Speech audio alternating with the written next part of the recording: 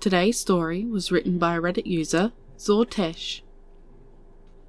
In horror movies, the Vexara were a howling, baying horde that would be cut down in huge numbers before eventually swarming the security personnel and tearing them apart with tooth and claw.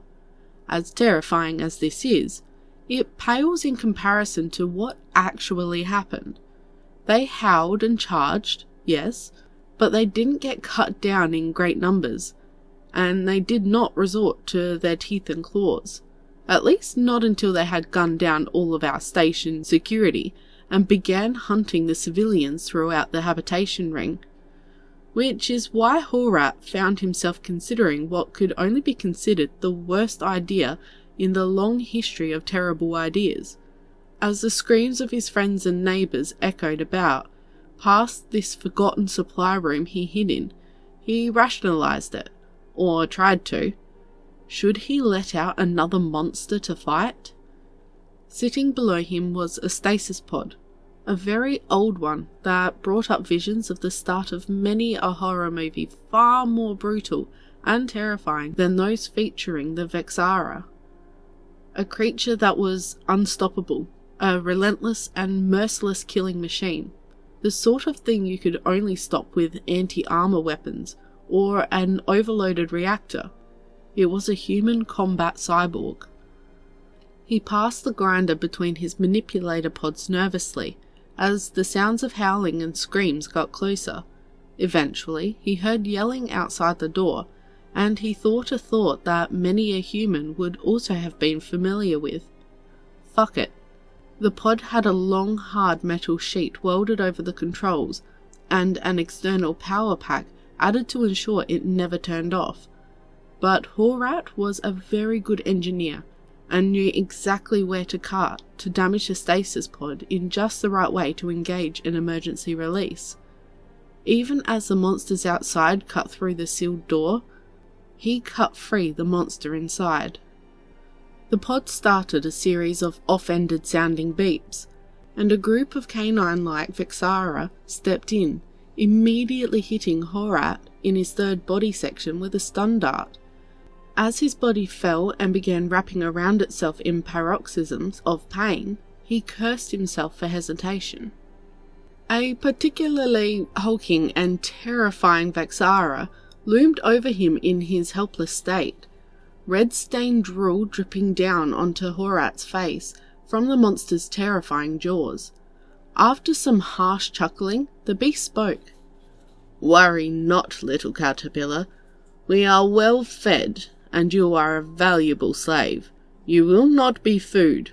Today."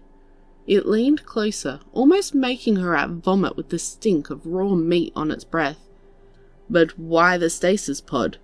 What use could a popsicle Then he was cut off by a sound of tearing metal from the pod, and fractions of a second later by a huge gong-like ringing as the pod lid embedded itself in the ceiling.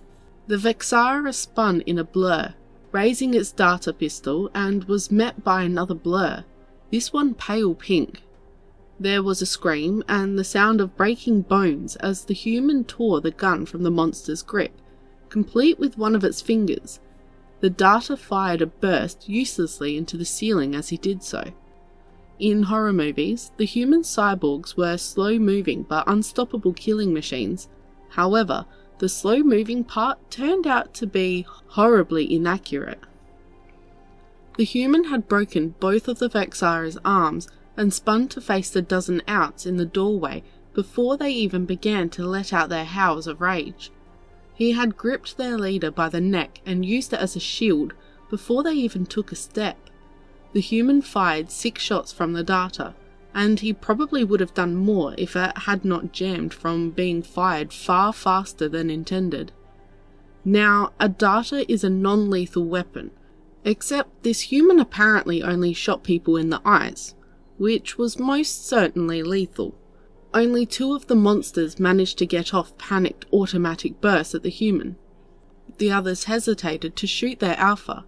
The human showed no hesitation. He threw aside the darter with contempt and crossed the space to the door in seconds.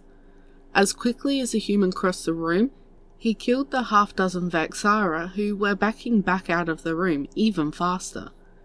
It bludgeoned the first two to death with the body of its own leader, and then fists crushed skulls and shattered armour.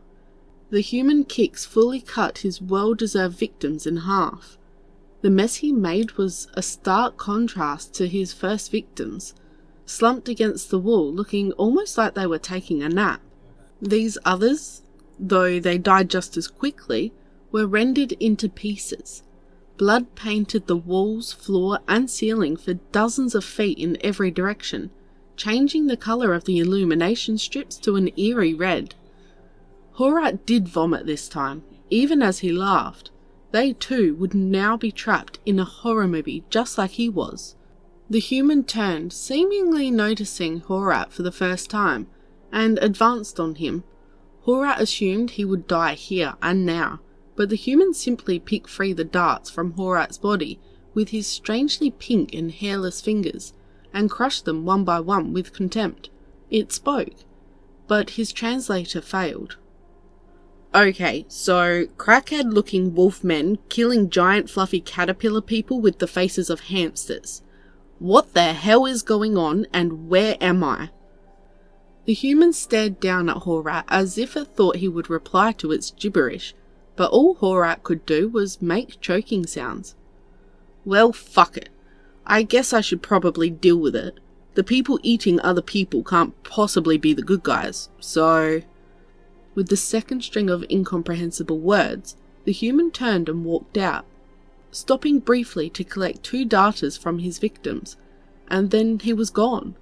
There were more howls of Vexara spotting prey, which quickly turned into whines of pain and terror as they realised they were now the prey.